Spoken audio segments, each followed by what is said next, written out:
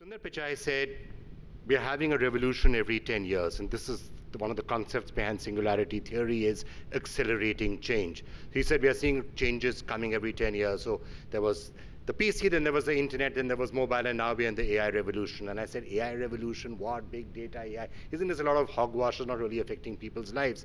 Where is this actually going to come? You're not anywhere really close to having a Ray Kurzweil type singularity in 2045. So what are you talking about?